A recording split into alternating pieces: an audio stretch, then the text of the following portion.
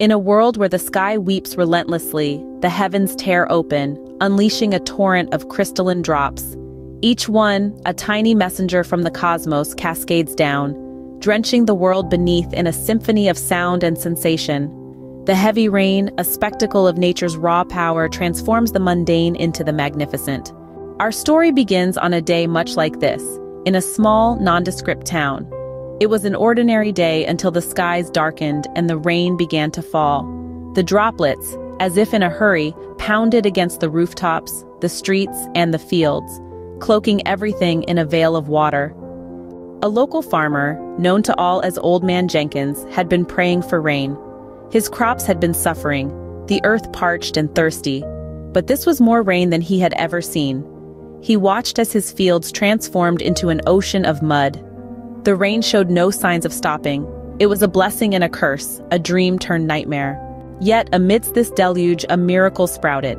The rain, though destructive in its abundance, breathed life into a rare flower that had laid dormant in Jenkins's field. The Aster serenitatis, a flower said to bloom only once every 100 years under the most specific conditions. The heavy rain had awakened it. News of this extraordinary event spread. People from all corners flocked to witness this rare spectacle, bringing with them a sense of community and unity that had been missing in the town. The heavy rain, initially seen as a disaster, had become a beacon of hope, a symbol of resilience. In this story, we witness the awe-inspiring power of heavy rain. It is a force that can both destroy and create, a testament to the paradoxical nature of our world.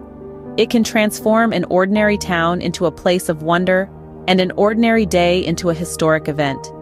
To summarize, we've delved into the captivating world of heavy rain, narrating the tale of a small town and its encounter with a torrential downpour. We've seen how this seemingly destructive force brought about the bloom of the rare Aster serenitatis, turning a disaster into a miracle.